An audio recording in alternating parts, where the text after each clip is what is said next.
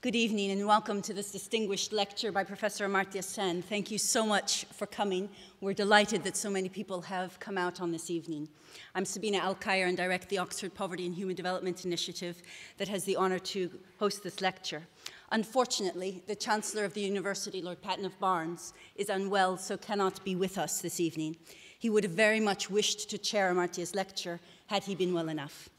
I'm very pleased and grateful to recognise Sir John Vickers, the Warden of All Souls College, to chair this distinguished lecture and the ensuing discussion.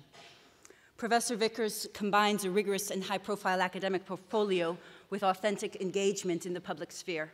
Alongside his own research and publications, being a Fellow of the British Academy and former President of the Royal Economic Society and many other things, in 2008, Sir John became Chief Economist and Executive Director of the Bank of England and then Director General of the Office of Fair Trading.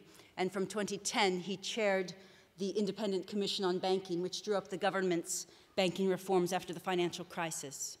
So it's very lovely for us that this lecture and lively exchange now involves not one but two former Drummond professors of political economy, both of whom can confidently weave between precise and technical discussions and perceptive assessments of current events. Such qualities are very needed in these troubled times. Would you please welcome Sir John Vickers?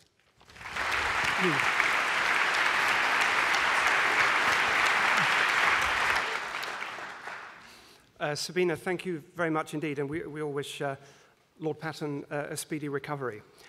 Welcome to everyone here in the Sheldonian, and I believe to quite a number watching online as well. My task is to introduce Amartya Sen, and it's simplified by the fact that he needs no introduction at all. To say that he's a towering figure in economics, winner of the Nobel Prize in 1998, that would be greatly to understate the case. Indeed, it would almost miss the point.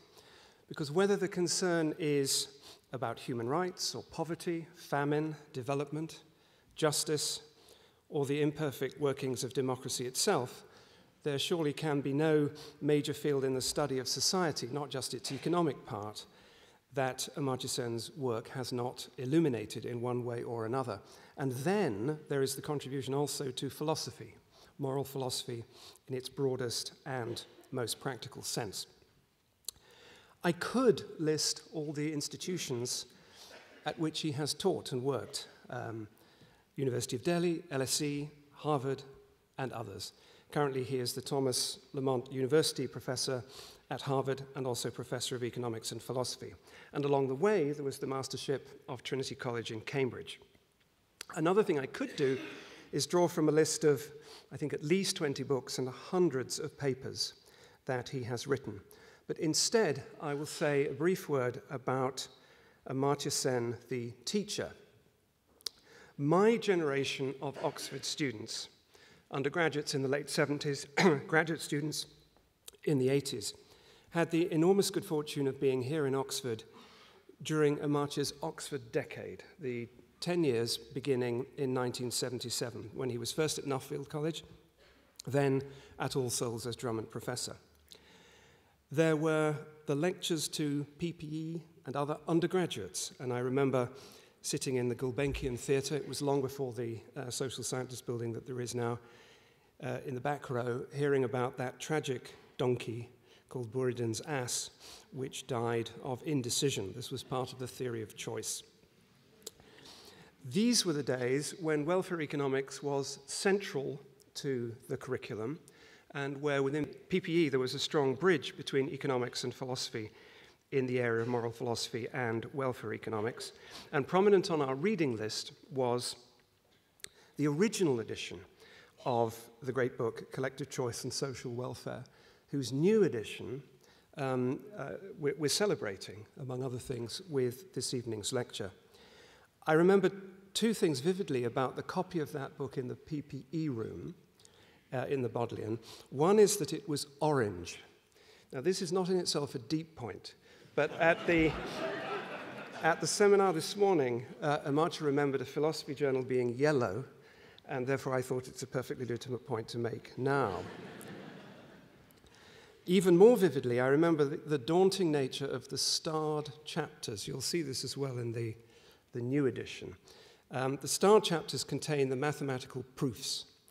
And in an amazing feat of publishing, you could tell which were the starred chapters before you opened the book, because there were sort of stripes, different shades of grey as you looked at the book on the outside, with a very well-thumbed unstarred chapter, and lots of people leaving the starred chapters for another time. All I will say is that in social choice theory, as in life, starred chapters can be very rewarding. But the most dazzling thing of all, for me and I know others, was the extraordinary seminar held in the old library at All Souls by Amartya with Ronnie Dworkin and Derek Parfit. This was intellectual excitement of the purest sort. Very sadly, on New Year's Day this year, so just a couple of weeks ago, came the double blow of the loss of Derek Parfit, and on the very same day of Tony Atkinson, the great economist of social justice and public policy, especially in relation to inequality. And when one thinks of Amartya, one thinks of Tony and of Derek too. The work of all three of them greatly influenced the generation of graduate students to which I belonged in the early 80s, though Tony Atkinson was not yet at Oxford at that point. And by then I had the extra good fortune of being at All Souls with Derek, who was then writing Reasons and Persons, a book that all philosophers here will know, and with Amartya. Now, the thing about great teachers is not that they teach you much. What they do is make you think, and they inspire you. They inspire you to try to probe the frontiers of what we understand, whether in the pursuit of knowledge for its own sake, or to develop practical policies to make lives better, or, as no one exemplifies better than Amartya Sen, to do both. In that spirit, a lecture by Amartya Sen on democracy and social decisions would be a major occasion at any time. Recent events have just made it more so. Let us welcome back to Oxford Amartya Sen.